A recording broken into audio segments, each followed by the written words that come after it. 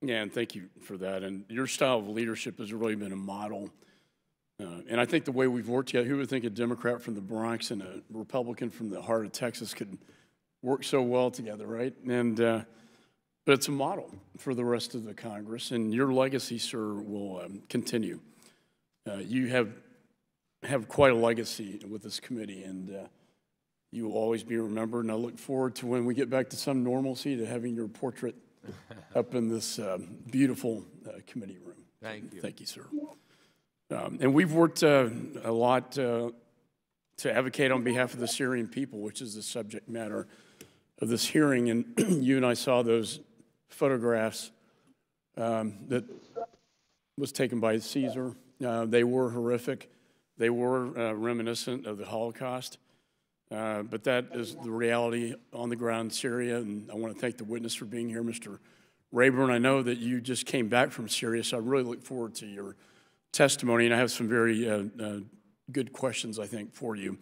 But, Mr. Chairman, we've worked together on Syria to pass legislation sanctioning Turkey's invasion of Syria, to draw attention to the assault on civilians in Idlib, to support access for humanitarian assistance, and to oppose countries renewing ties with the Assad regime. And as author of the Caesar Act, Mr. Chairman, you worked for years to pass sweeping sanctions to cut off resources to the Assad regime and its backers.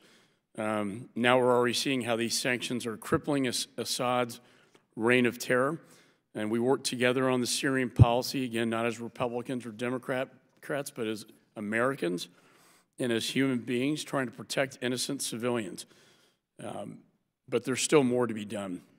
For starters, we should stand by our allies in northeast Syria to give them more opportunities to succeed. In addition, I recently spoke with key people on the ground in Syria who provided me with important updates. They've all said that we need more support and we need it now. And we want to find the best manner to do that, and I hope we can get them the relief they need as soon as possible. I'd also like to once again encourage members of the international community to refrain from diplomatic engagement with Assad. The world cannot accept a butcher like Assad as the leader of Syria. There can be no justice if relations with Syria return to business as usual. So I want to welcome our guests here today. We're pleased to have you.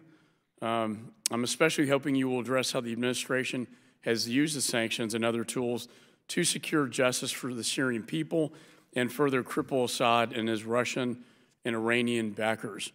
Our goal should be to force the regime and its sponsors to stop the slaughter of innocent people and to provide the Syrian people a path towards reconciliation, stability, and freedom. Chairman Engel, your tireless work to fight for the Syrian people is at the core of your legacy, as I mentioned before. So I want to thank you for everything you've done on behalf of the Syrian people and for making their struggle for freedom remain at the top of your agenda in this Congress. I think it's fitting that this is the last hearing that we have in this Congress on this such important issue and such a humanitarian crisis. And with that, I yield back. The gentleman yields back. I thank my friend, Mr.